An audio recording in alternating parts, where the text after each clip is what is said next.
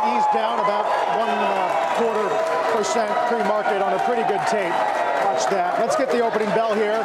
S&P at the CNBC real-time exchange at the big board, celebrating its IPO today.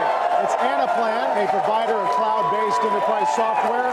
We'll talk to the CEO on Squawk Alley this morning. At the Nasdaq, another IPO, Allogene Therapeutics, a biotech developing therapies for cancer. All right, Jim. So where's the gauntlet today? What do we have to watch? The gauntlet. The gauntlet. 215, 245? Okay. One of Clint Eastwood's greatest movies, by the way, The Gauntlet.